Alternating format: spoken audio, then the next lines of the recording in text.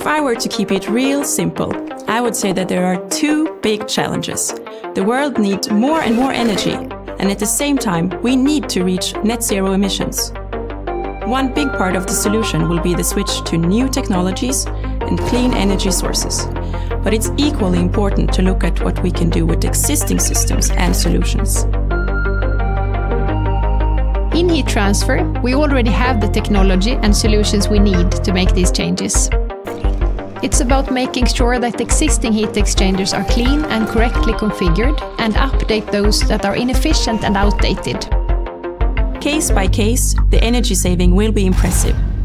But the real impact comes from doing this at scale. Because it's right there, we know that it works, and we can do it today.